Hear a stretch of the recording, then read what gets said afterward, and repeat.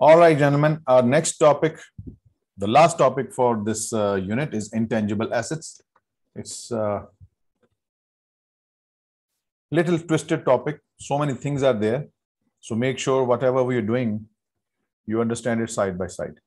So let's move on. And I think we have our stuff starting from slide number 133. All right. Intangible assets. Let me first give you an overall idea of the type of assets we are going to cover in our financial reporting. There are going to be 4 types of assets. One we have already done, the tangible property, plant and equipment, PPE. The second type of assets are intangible with definite life, intangible.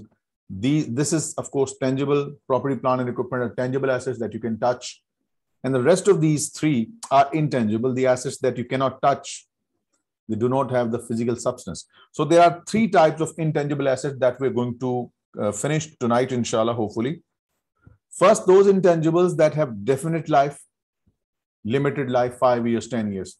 Then second type of intangibles are those intangibles that have infinite life, intangibles with infinite life. And the third type of intangible is goodwill.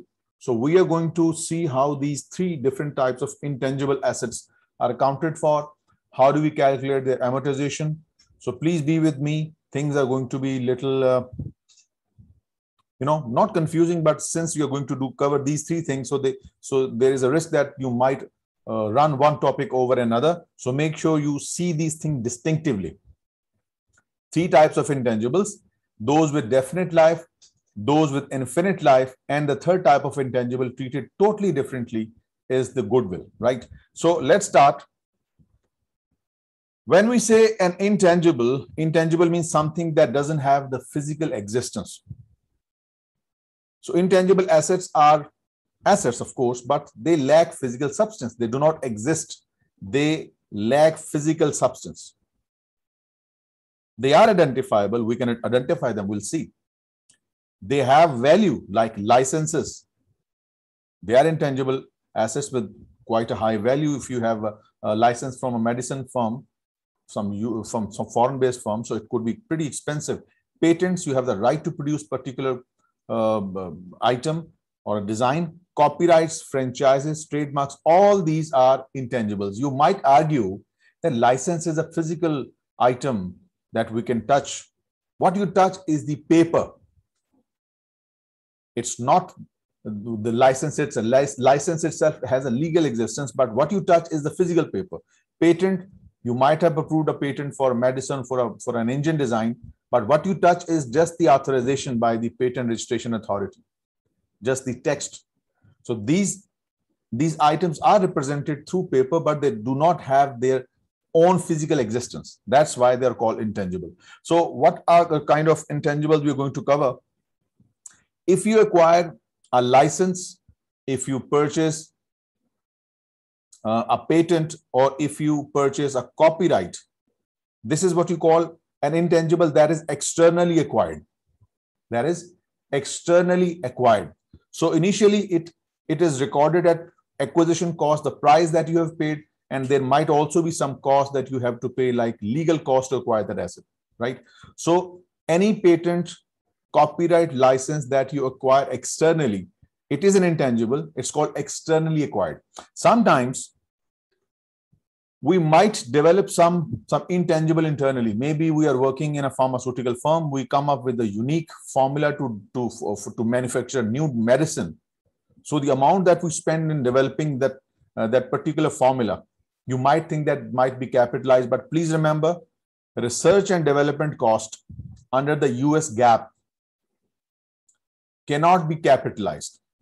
What you can capitalize is what you're going to see right now. Please see this example clearly. Research and development cost incurred are never capitalized in the US. Now, what's the difference between these two? You just need to know, not the detail as we study in ACC or CA. Research is an activity or an effort to acquire some new knowledge, like COVID-19. So any effort to develop a formula to treat COVID is research. So once you conduct the research, you identify some formula that can help recover the patients from this disease. Then we start working on development. We develop the formula, we prepare the concentrate, we make it viable for the human beings to consume it. So these are two separate, distinct phases. Research is the first phase where you want to acquire some new knowledge, some new process, and development is the second phase where we convert that research into some viable product.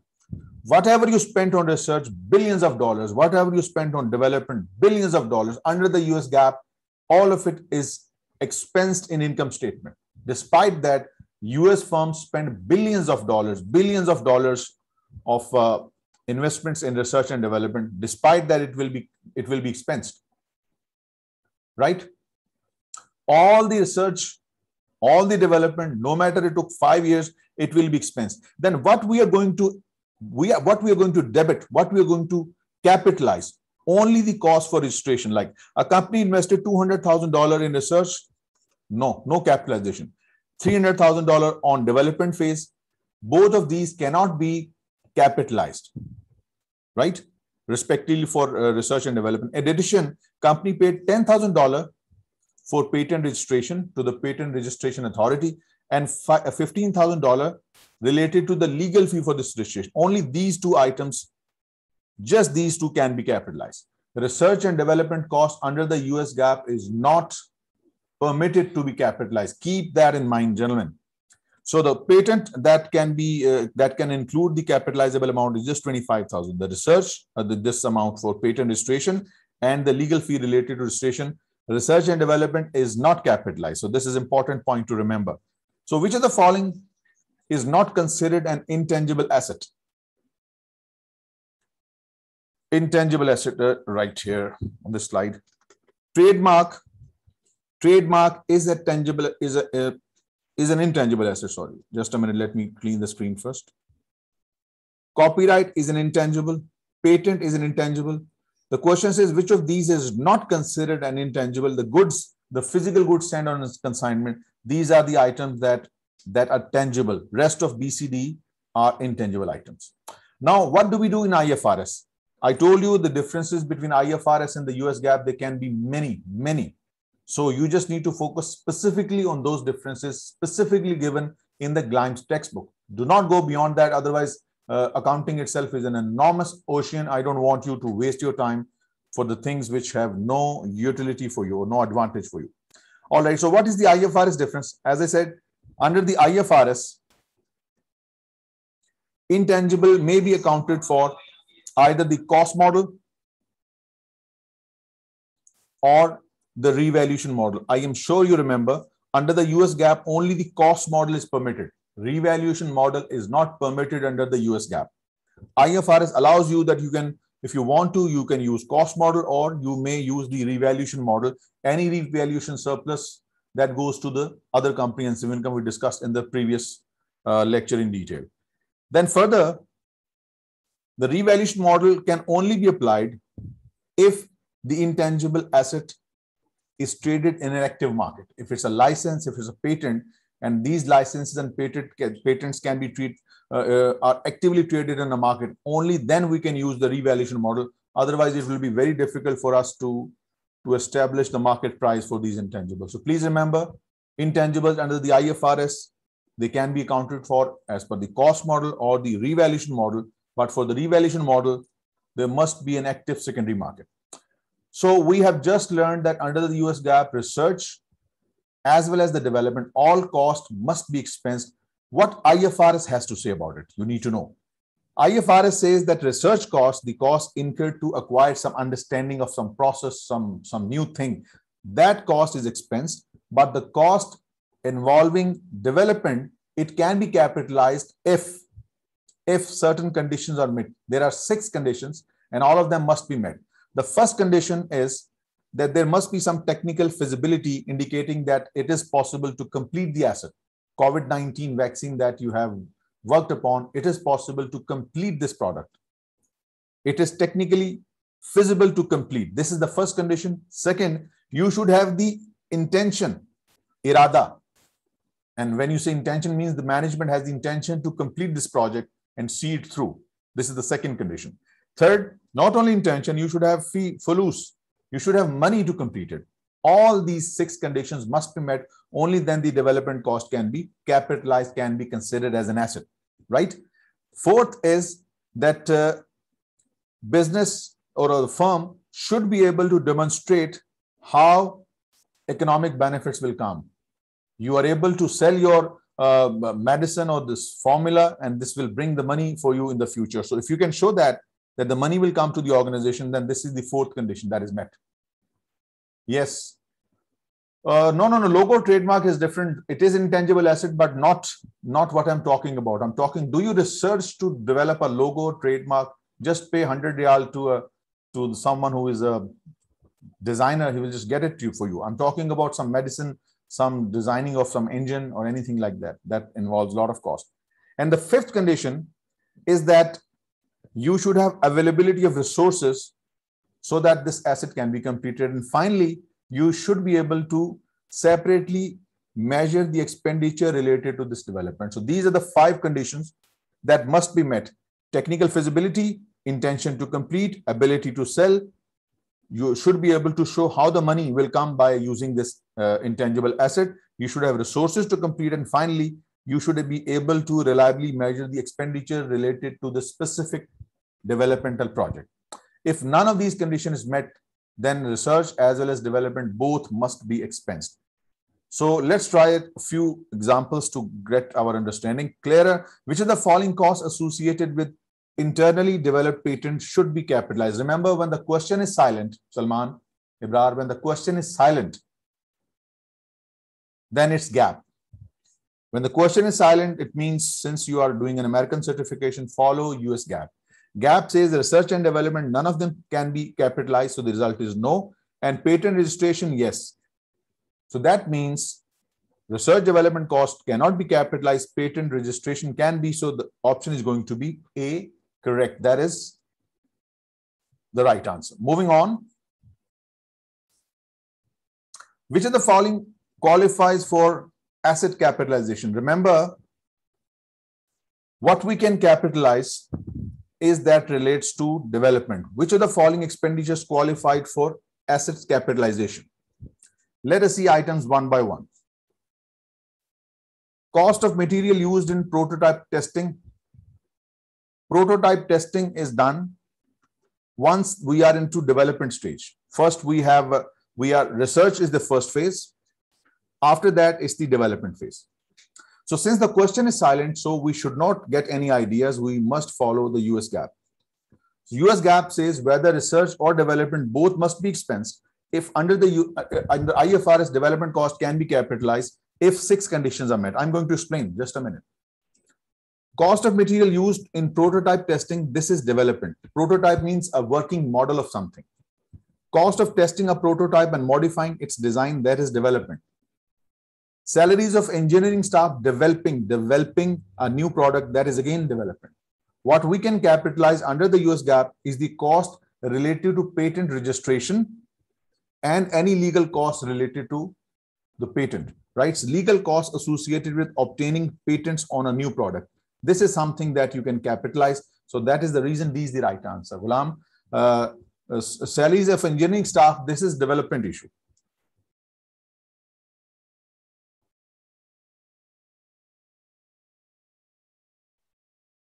So that makes D to be the correct option. Only the legal costs associated with the patent acquisition can be capitalized.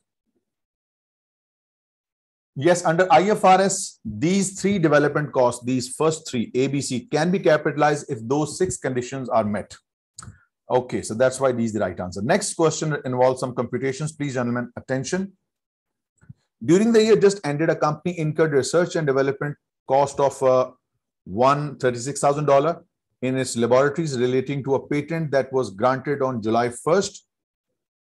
Since the question is silent, so this research and development cost will be expensed, not capitalized. Cost of registering the patent equal 34,000. This is the only cost that we can capitalize as per the US GAAP. The patent's legal life is 20 years and its estimated life is 10 years. We will discuss patents later in our lecture. Remember, if you have a patent, the law gives you protection for 20 years whereas the useful life is economic years. You go for the lower one, whichever is lower.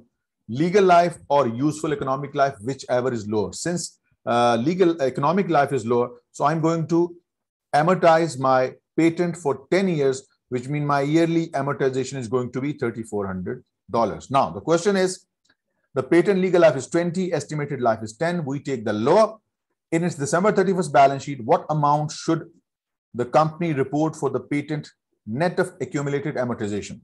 Now, since we were given the patent authorization on 1st of July, from July to December, we have 6 months, so we have to prorate it.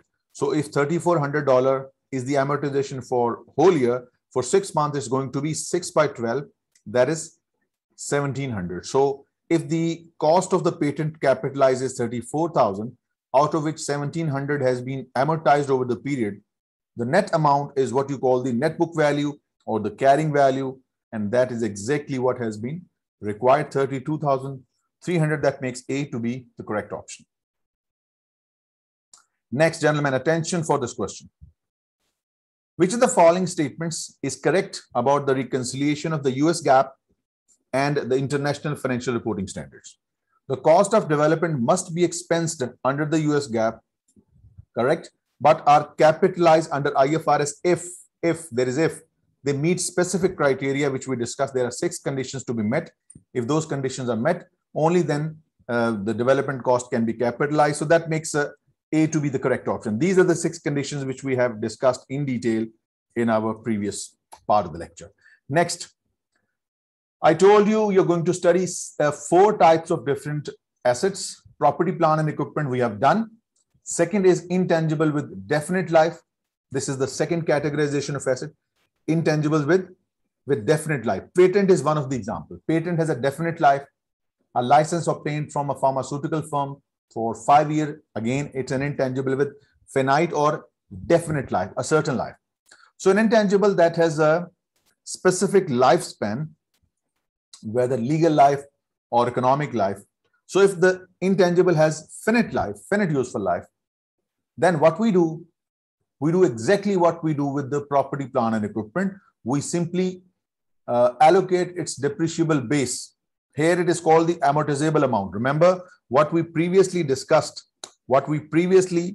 as depreciable base for property, plant, and equipment. It is absolutely the same under intangible. It's called amortizable amount, and this is equal to the cost less any residual value, which is the depreciable base, cost minus the residual value. So remember, amortizable amount or the depreciable base is the same. It is for the property, plant, and equipment, and it is for intangible. So you do the same way. You want to amortize your intangible using straight line method, your choice.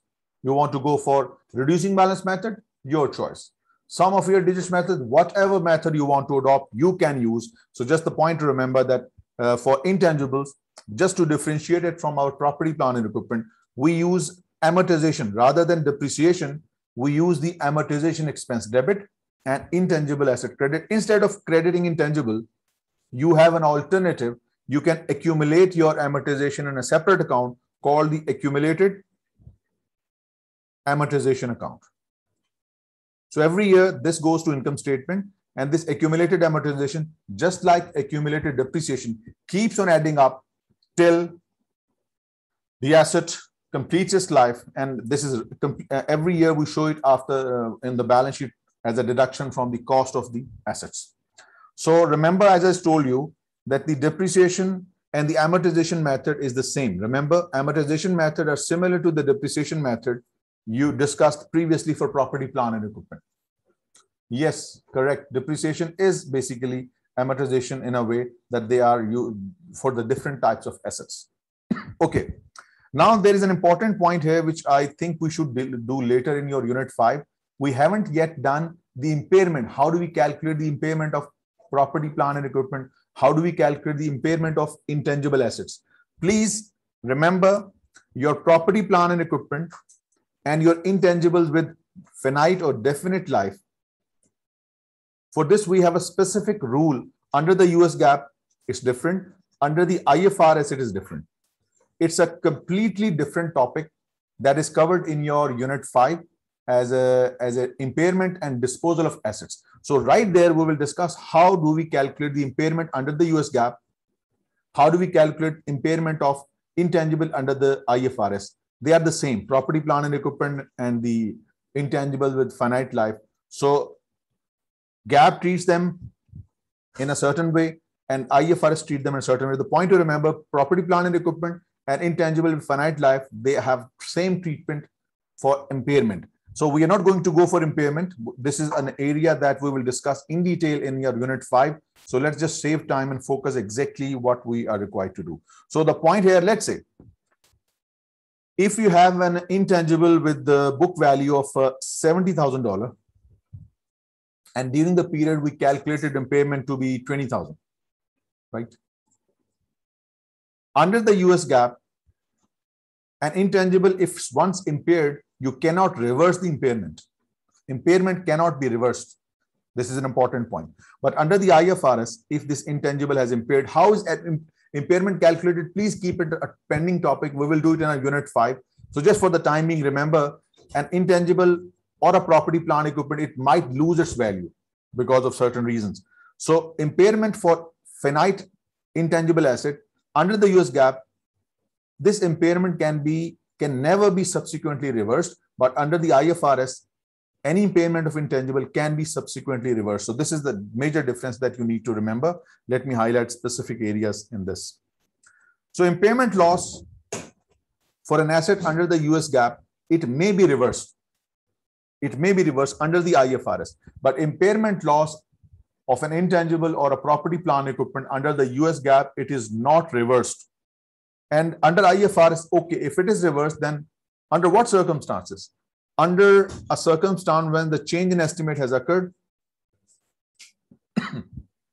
and now there's an evidence that the asset has more fair value than the book value, then we may go for the reversal of the impairment which we previously calculated under the IFRS. Under the GAAP, you cannot reverse the impairment. Now, what is the impairment process? I'm going to tell you in detail in your unit 5, the greater of recoverable amount or carrying amount. This is totally topic that is discussed in unit 5. So just for the time being, keep this topic in mind. And I will of course remind you when you will be doing it. Your property, plant and equipment impairment and the impairment of intangibles with definite life, they are treated in the same way.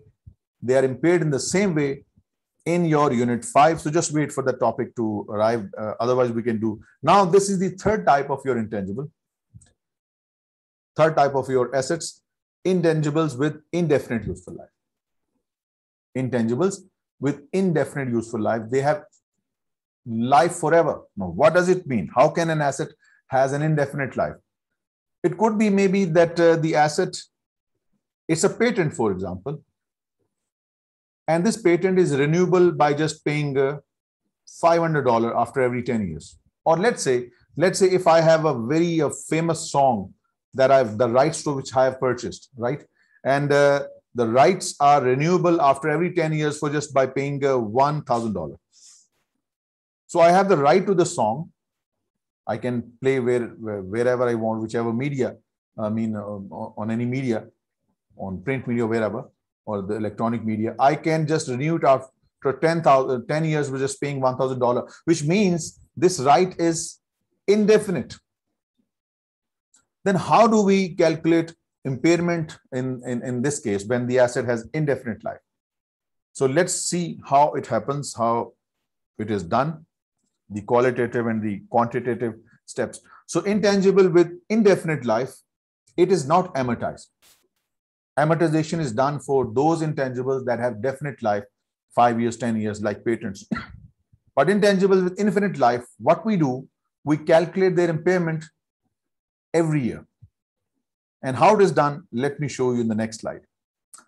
IFRS difference, it's a one-step quantitative impairment, which we will discuss in your unit 5. Please remember, we do some things here, some things there. So when you're revising, Fahad, things tend to join, things tend to integrate. So what is missing here? Because it is linked with unit 5. So when you're doing revision, things will fall in place and now you get the fuller understanding of what you're doing, right? So keep it pending till 5, how impairment is calculated. And what are one step and two step? What is one step under the IFRS and what is two-step impairment under the US GAAP? It is all something that we're going to discuss. So let us calculate the impairment for indefinite intangible with indefinite useful life. For this, we have two-step model. First is the quantitative assessment. This is the impairment test. It's a two-step model in the US GAAP. Intangible with indefinite useful life. We assess its value at least annually if there is any impairment. So there are two steps. First is the qualitative assessment. Qualitative assessment is just, it doesn't involve any computation. It is just an assessment by the management, just an assessment by the management that the asset may have undergone some change over the period. So if you have $100,000 related to this asset in your books, so you think that this 100,000 doesn't appear to be just, it is overstated. The circumstances tell us that it is overstated. Let's say you have a right to a classical song by Jagjit Singh, for example, and you bought this for $100,000. Now, since people are now moving to more modern form of music, so you think that this amount that I'm showing on my balance sheet as an intangible asset, it is overstated. No one likes classical music. I'm sure very few amongst you would like classical music, unless you are more than 60 years old. So this appears to be overstated. So I think I need to bring this down. So the first step is called the qualitative assessment. It doesn't involve any computation, just an assessment that, yeah, this amount is overstated. It needs to be brought into the right perspective or to the right amount. So the first phase, the first step is the qualitative step. Let me mark some important points from here and then we'll move on. So under the qualitative assessment, we basically do no computation.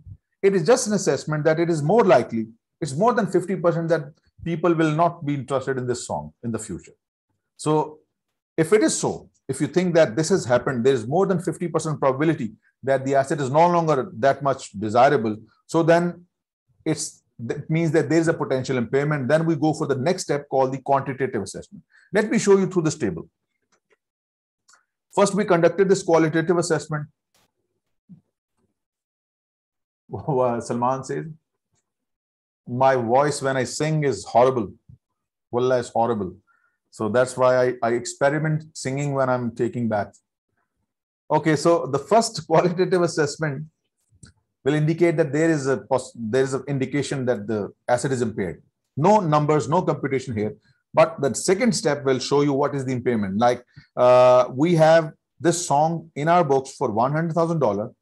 But let's say if I just take this song to Salman, who loves Jagjit, and I ask him, I want to sell the rights to the song. Salman says, sir, I will pay only 80,000. And this is somewhat the price Subhan is willing to pay. Subhan is willing to pay somewhat similar amount. So this means that the fair value is just $80,000. And we are carrying this song for $100,000 in our books, which means, gentlemen, the song, unfortunately, the master of Ghazal Gaiki, he has lost $20,000. And this means that we have to write this $20,000 off. Under the US GAAP, once this loss has been recorded, you cannot reverse.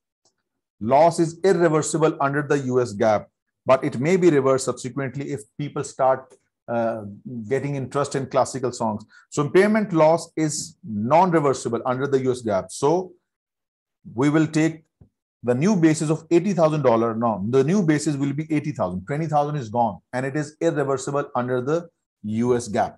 Right. So let's try a few questions to see how well we have understood.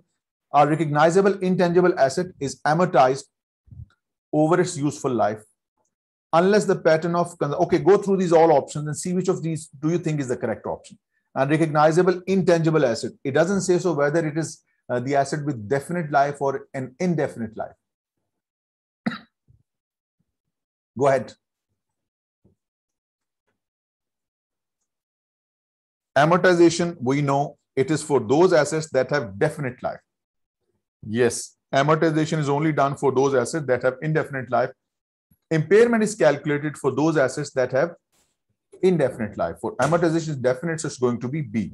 So if the asset is determined to be finite, rest of these are no criteria or conditions. We just need to see an asset is amortizable if it has definite life and nothing else to be seen. B is the right answer. Now, Which of the following asset, if any, acquired this year is an exchange of transaction is potentially amortizable? Goodwill is not amortized. Goodwill is treated as a totally different intangible asset.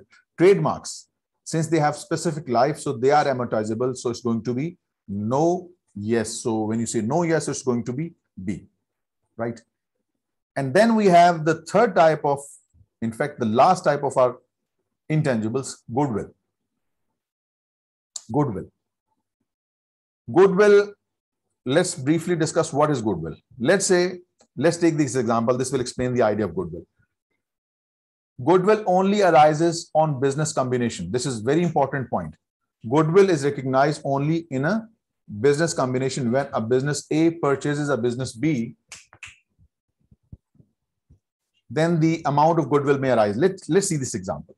An entity C acquired 80% of the outstanding common stock of entity D for $192,000. One company purchased 80% shares of another company by paying $192,000. Entity D's acquisition date, fair value of identifiable assets and liabilities were $350 and $140. When we acquired this business, at that point, $350 was the fair value of the assets, fair value, not the book value, and $140 was the fair value of the liabilities. The acquisition date, non-controlling interest, since I acquired 80%, right, and the remaining 20% which I could not acquire, the fair value of that non-controlling interest was 48. Please, gentlemen, focus. This is something you won't be tested on because goodwill computation and consolidation is discussed in advanced accounting like ACCA. For your level, you just need to know how goodwill is amortized or maximum how it is calculated. Beyond that, consolidation, combining income statement and cash flows and balance sheet, this is way beyond your scope of your course. So how do we calculate goodwill?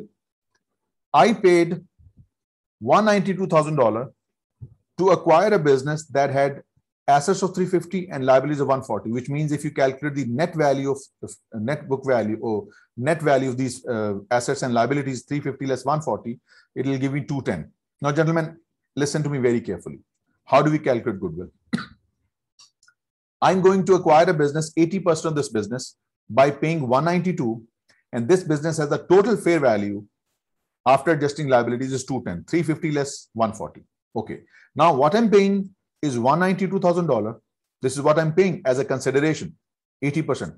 And what remaining 20% holds is 48.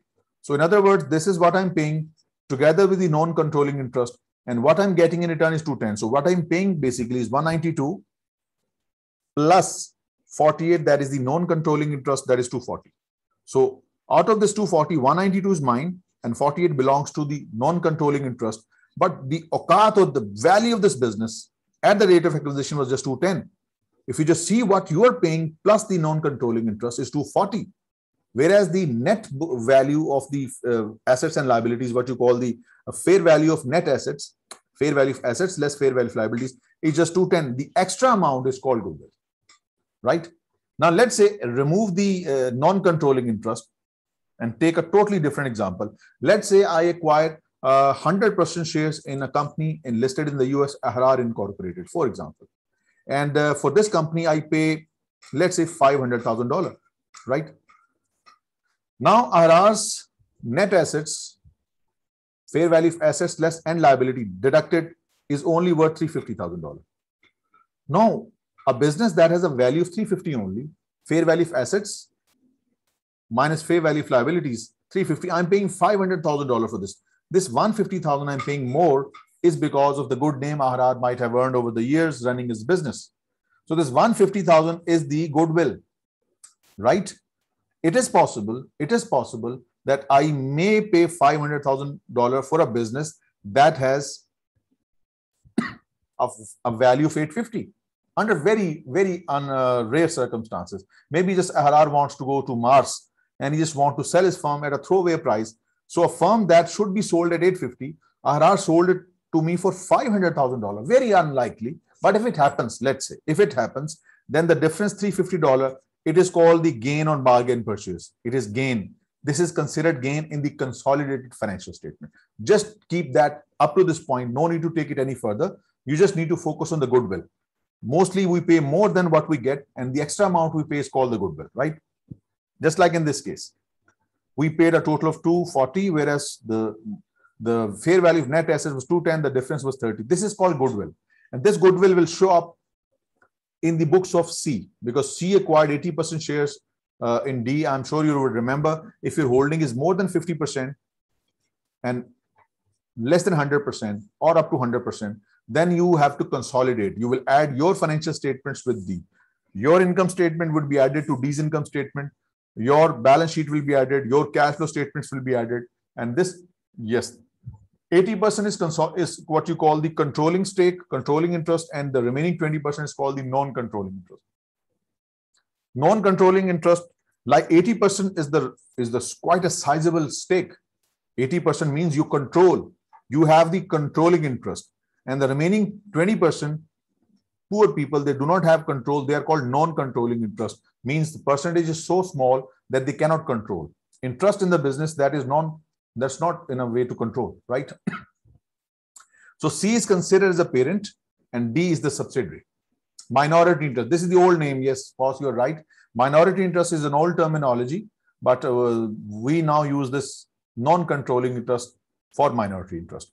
So then what do we do with goodwill now? Goodwill is not amortized. I told you there are 4 types of assets, out of which we have discussed 3: property, plant, and equipment, intangibles with definite life, intangibles with indefinite life, and goodwill is treated separately. This is the 4th type of assets. So what we do with the goodwill? Goodwill is impaired. Goodwill is tested for impairment at the reporting unit level. Now, what does it mean? Let's say if I'm the parent, I have a subsidiary A, I have a subsidiary B, I have a subsidiary C. And when I acquired 80% shares of A, 70% shares of B, and maybe 69% shares of C, on every acquisition, there would have been some goodwill. On A, maybe the goodwill is $40,000. For B, the goodwill is maybe $30,000. And similarly for C also. So goodwill is tested for impairment at reporting unit level. So it means if I need to test the impairment for goodwill, I will go to the level of A, which is my reporting entity, my subsidiary. Same for B, same for C, right? So we will test the impairment of goodwill at a reporting unit level. Now, let me take directly to you to the steps that are involved in calculation of impairment rather than the verbosity. I don't like verbosity in accounting, unfortunately. When I was your age doing the basic accounting, I would rush towards the questions rather than reading the theory. So what I used to do, I used to do the questions first, and then I went back to the theory, and that would make much more sense. Theory in accounting won't make much sense unless you know how to do it practically. So this was my way of doing things. Questions and then back to theory. So it worked for me, always worked for me. So I don't know what is your preferred way of doing. So let us go see how impairment is calculated. Let's focus on this particular table. Gentlemen, please be with me, and I will show you how the impairment is calculated at each reporting unit level. You may have an entity A, B, or C, or D as your subsidiary. How do we calculate impairment? Please be with me. Let's say, take an example. I have a subsidiary S, for example, right? How do we calculate the loss on impairment or the impairment loss for goodwill at each entity level? Now, let us assume, take some numbers and then apply the concept and all these steps one by one. Carrying amount of reporting unit. I have this subsidiary in my books. It has a value of, let's say, take any number. Let's say, take it 120,000. 120,000 is the carrying amount of reporting unit. The entity I bought, I paid 120,000 for it, right? Now, its fair value is just $90,000. Fair value is just $90,000. Whereas I'm carrying this subsidiary at 120. This is the first step that tells me that by impairment hogi. This indicates that there is an impairment because your carrying amount is more, right? And before that, of course, there's a qualitative test, just like the previous way. Qualitative test means you just assess without any number. You just assess whether there's a potential impairment. It appears that the company is no longer that much valuable. So there appears to be an impairment. It involves no computation. It's just an assessment, just an andaza, just an estimate involving no numbers. Actual test starts from here. When you believe that there is something that needs to be taken care of for impairment, then you go for the second step, for quantitative step. So the first step is You compare the carrying amount of your reporting unit. When you purchase a Harar Incorporated or S Incorporated, you paid 120. That's the carrying amount of reporting unit, right? Right now, its fair value is just 90, which means carrying amount is much more than the fair value. It indicates that there is some impairment. We should pursue this. Next, we calculate the implied fair value of the reporting unit goodwill. How do we calculate the implied fair value of reporting unit goodwill? This is the formula given. Please, gentlemen, see how I'm going to plug in the numbers. Implied fair value of reporting unit goodwill, not the actual goodwill. Because actual goodwill, when I acquired this company, I paid 120. The goodwill at that point may have been, let's say, take any number for goodwill. Take my goodwill to be 25,000 when it was acquired. 25,000 is appearing on my books. So this is the goodwill appearing on my books at reporting unit level. Okay. So the carrying amount of reporting unit is 120, but its fair value is just 90. Next step is to calculate the implied fair value of reporting unit. How do we calculate it? Fair value of reporting unit is just 90 now. The fair value is just 90 now. If you take the assets and liabilities, just 90 now. Fair value of the reporting unit net assets. So if you sell the assets piece by piece, one asset at a time, it will get you only 80,000. Gentlemen, this is what you call goodwill. Right now, the goodwill is only 10,000 because the business as a whole will get you $90,000. Business as a whole, this subsidiary, as if you sell it right now, it will bring you 90,000 as a whole. This is the fair value right now. If you sell its assets bit by bit, shoya, one by one, it gets you in pieces 80. So the difference between the whole business sold and the pieces sold, this is what you call goodwill. Gentlemen, that's what you call goodwill. The difference between the business as a whole and the assets sold bit by bit, that's what you call goodwill. So it means right now, the implied goodwill is just $10,000. Business as a whole 90, pieces 80. The difference between whole business and pieces is 10. What I'm carrying in my books is 25. Implied fair value as per this calculation is 10, which means my goodwill is impaired by $15,000. This is the impairment loss which I have to book in my accounts, and it is irreversible. Please, I have repeated it a couple of times. After the class, please watch this specific section of impairment of goodwill. It's pretty straightforward if you focus on exactly these numbers and do the working yourself. Remember, under the US GAAP, write down is irreversible. So goodwill should be tested for impairment at which of the following levels? At each reporting unit level. I may have a subsidiary A, I may have a subsidiary RR or B or C or D. So goodwill is tested for impairment at each reporting unit level against which the goodwill arose when you acquired that. So that makes B to be the correct option. A company should recognize goodwill in its balance sheet at which of the following points? Internally generated goodwill cannot be considered. Let's say if a business has a very good name like Apple Incorporated, it has quite a good following internationally. So it cannot incorporate its own goodwill in its income or in its balance sheet. No, goodwill only arises in business combination, right?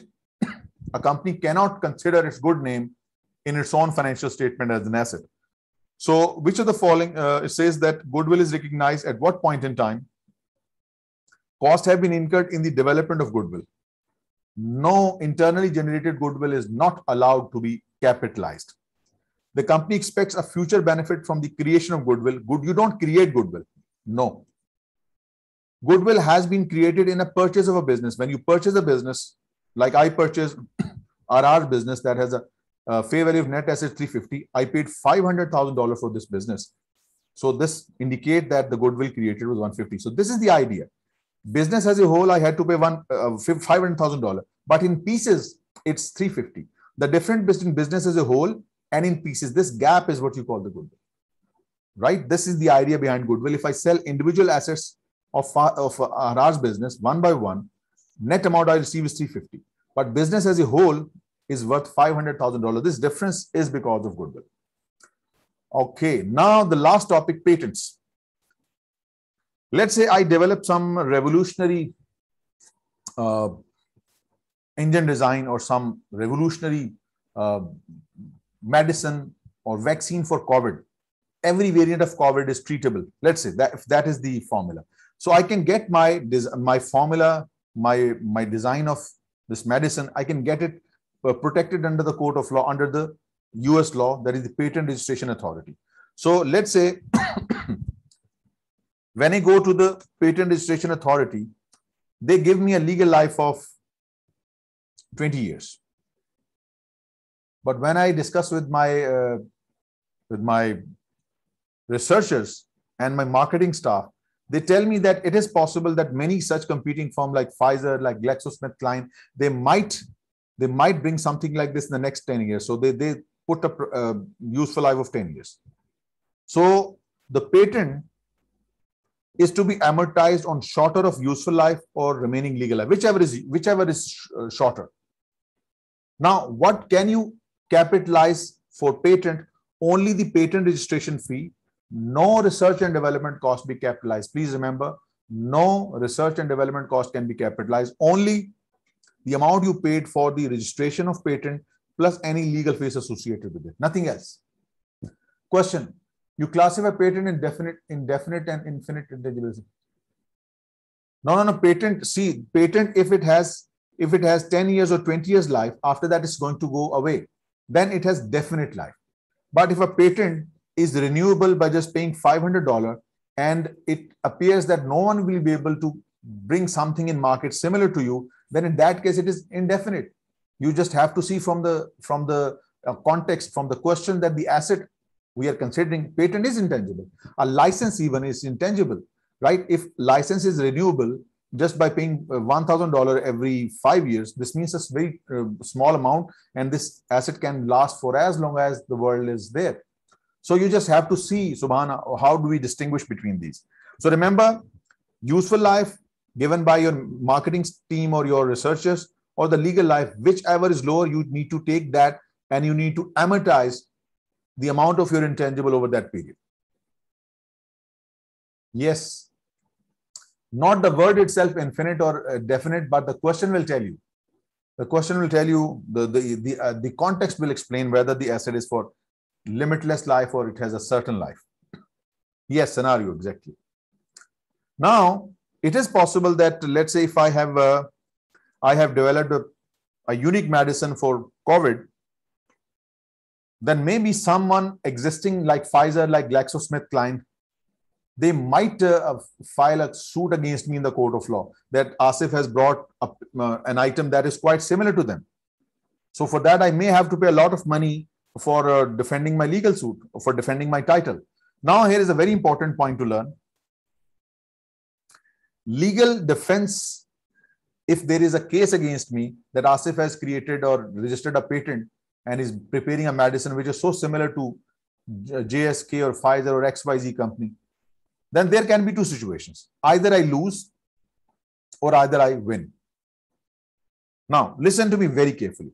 If I had to pay $15,000 for the defense of my patent, and if I win, if the litigation is successful, then this $15,000, which technically is an expense, it can be added to the cost of the patent. It is made an asset.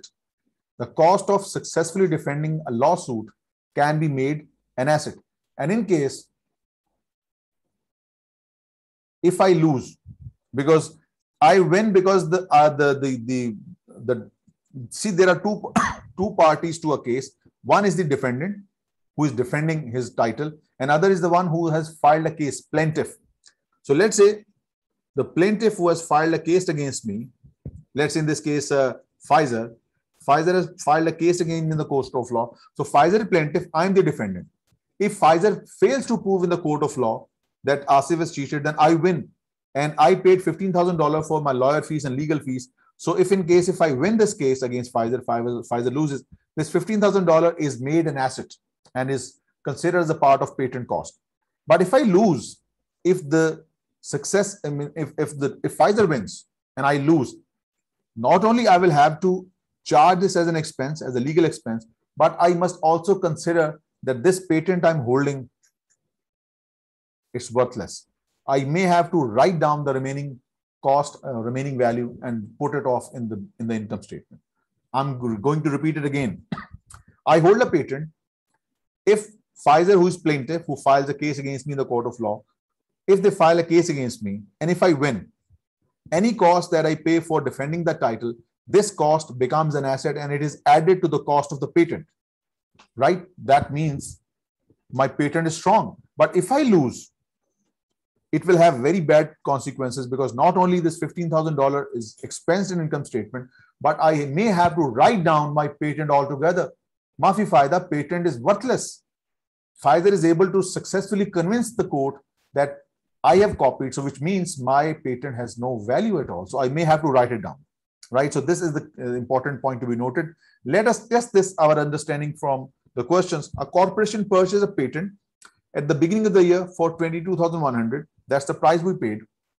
And it was to be amortized over a period of 17 years. See, Subhan, the question will tell you whether the patent or the license or the copyright is definite or indefinite. In this case, it is clearly an amortizable patent. All righty. What happens if 22,100 is the cost of the patent, which includes, of course, registration and legal fee, Maafi research and development? Please remember, research and development costs under the IFR, under the US GAAP, it is not capitalizable. So if it is amortized, there is no residual value, which means every year we will have to amortize $1,300. Now, what happens on July 1st of year 8, the corporation incurred legal cost of $11,400 to successfully defend the patent. Since the cost was you were successful in defending the case against you, which means this $11,400 must be capitalized as a part of the patent cost. The amount of amortization expense that the corporation should record for year 8. Now, what you should note here, the patent was granted on year 1, and it was you won the case on 1st July year 8, which means if you calculate the time period, July 1st year 8. So year 1 full, year 2 full, 3, 4, 5, 6, 7, and in the middle of year 8, which means you're talking about 7.5. 5, 6, 7, 7.5. 7.5 years are gone. Remaining life of the patent is now 17 minus 7.5. The remaining life is now 9.5. The remaining life is now 9.5. Out of 17, 7.5 are gone. Remaining life is 9.5. Remember, for the patent cost, we charge $1,300 every year. So for the year 8, from 1st of Jan to 31st of December, the full amount that goes to amortization is $22,100 upon 17, $1,300. But this $11,400, which we are going to make an asset in our books, it will have a life of 9.5 years. Since it happened on 1st of July, so first you will calculate the annual amortization, 11,400 upon 9.5. 11,400 is the cost of successful defense, divided by 9.5 gives you annual amortization of 1,200. Since you won the case on 1st of July, which means you can only charge 6 months amount of the amortization from July, August, September, October, November, December. 6 months only. 6 by 12. So that's going to give you $600. Now, gentlemen, listen. $1,300 for the original cost of the patent. It is a part of amortization expense, and half yearly for the successful defense of the legal case against you. That's going to be $600. So the total amount of amortization, $1,300 plus $600 charged to income statement, is going to be $1,900. So this is the point to be noted. $600 for the successful defense amount capitalized, and $1,300 for the regular patent. So the total amount goes as $1,900. That makes C to be the correct option. And C it is. Next, a company acquired a patent on its new manufacturing process, which streamlines its production operation. The cost of the patent was $17,000, and the company expects that the useful life of the new process will be 10 years. Okay. Although the legal life of the patent is 17, we have discussed legal life or the useful life, whichever is lower. So we are going to take the lower, which is 10, and we are going to take the cost of the patent.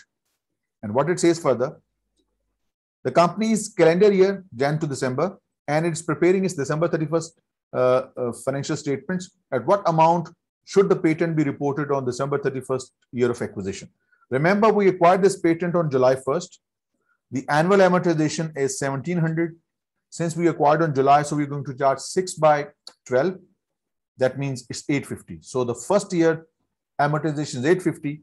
The question says, at what amount should the patent be reported on the balance sheet? So you're talking about the net book value or the carrying value, net book value or the carrying values, which is equal to original historical cost less the accumulated amortization, which is 850. Absolutely, Fahad, you got it right. It is 16,150. So that makes C to be the correct option. Next, this is an easy question for you. A purchase patent has a remaining legal life of 15 years. It should be expensed in the year of acquisition. No, it's a purchase patent. Whatever you have paid, this is what you will amortize. It's a purchase one. This is important. This is important, Harar. If you acquired a patent, you may have paid $5 million for this patent. So this is the amount you will amortize, right? Not what he paid as a patent registration fee. No, what you have paid, this is your cost. Irrespective, you might have paid $25,000 for registration. Since you have paid $5 million for this patent, this is your cost, and this is what you're going to amortize. So expense in the year of acquisition, no, it is not research and development. Amortize over 15 years regardless of useful life, wrong. Amortized over its useful life if it is less than 15 years, absolutely. If the useful life is less than 15 years, that is going to be your base. Talha, you're absolutely right. Salman, you're right. So this is C. Next, under IFRS, an entity that acquires an intangible asset may use the revaluation model for the subsequent measurement only. I think this relates to the very first topic. You can use the revaluation model only for an intangible if it has an active market. From the very first few slides that we did, an active market exists. Only then we can use the revaluation model. Otherwise, these are not the criteria. Not A, the useful life of the intangible is reliably determined. The cost of intangible or the intangible asset is monetary asset. It is non-monetary, by the way. So this is the only condition that we had there. It should have an active secondary market in which it could be sold. So that makes B to be the correct option. Next. Legal fee incurred by a company in defending its patent rights should be capitalized when the outcome of litigation is. It can only be capitalized when the outcome of the litigation is successful. If it is unsuccessful, then you may have to write down it as an expense, right? So in this case, it's going to be yes, no, right? Remember, absolutely, Talha, got it right, Subhan. All of you are right. So if you succeed in defending the title, then in that case, the legal cost is capitalized. And if you lose, not only your legal cost is expense, your patent is worth nothing. The last question, which is a very dangerous one, please, gentlemen, last but not the least. So I'm going to borrow a few minutes from our part 2 guys, and I hope few of them are here. Najaf is here. Najaf, please, if you allow me, I can just complete this beautiful, lovely question here. Gray Company was granted a patent on January 2, year 5, and appropriately capitalized 45,000 of related cost. So this is the amount capitalized, $45,000. Gray was amortizing. Remember, you acquired this on January 2, year 5. Gray was amortizing the patent over its estimated useful life of 15 years, which means annual amortization was, thank you, Najaf, 45,000 divided by 15, which means every year amortization is $3,000, right? 45 on 15. Now, what happened, gentlemen? During year 8, Gray paid 15,000 in the legal cost in successfully defending an attempted infringement of the patent. Beautiful words, infringement. Gray paid 15,000 in legal costs in successfully defending an attempted infringement to the patent. Someone filed a case against me regarding the patent infringement that I cheated. In fact, they were mine, and I was the legitimate owner, and the patents were not stolen. Basically, I won the case, and I paid $15,000 for legal fees. Since I am successful, this 15,000 will be added to the cost of the patent. After the legal action was completed, Gray sold the patent to the plaintiff for 75. So after I succeeded, I just sold this patent to the plaintiff for 75,000. What I have to do, Gray's policy is to take no amortization in the year of disposal. When you sell, there is no amortization. Then in its year 8 income statement, what amount should Gray report as a gain from sale? A beautiful question indeed. Will help you understand different concepts simultaneously. First of all, the annual amortization is 3,000. You use the intangible for year 2 full, year 3 full, year 4 full, and in year 5, rather I would write it as year 5 basically. So you use it for years 5 full, year 5 full, year 6, year 7, and during year 8 you sold it. And it says that there is no amortization in the year of disposal, so no amortization for year 8. So you're going to charge as 3 years amortization, which means the total amortization charge is 9,000. So if this is so, the original cost of the intangible was 45. Out of this, 9,000 has been amortized. Now the book value of the patent, 45 less 9 is $36,000. This is the book value. Okay. This is the book value when there was a case. I won the case, and this $15,000, the legal cost of successfully defending the case against you. Now the book value of my patent is 36 plus the successful defense of my patent. Now the book value is $51,000, right? Now, if the plaintiff is interested and I am willing to sell, I sold this for $75,000. 51,000 is my book value. 75 is the disposal value. The difference between what the book value is and what I dispose it for, the difference is $24,000, and this is the gain on disposal, which I'm going to record in my income statement. So that makes B to be the correct option, gentlemen, and that ends your unit 3 completely. Tomorrow we will be starting with unit 4, and it will involve different types of expenses, warranties, contingent liabilities, all inshallah will be discussed tomorrow. So thank you for attending the class. I'll see you guys tomorrow, inshallah.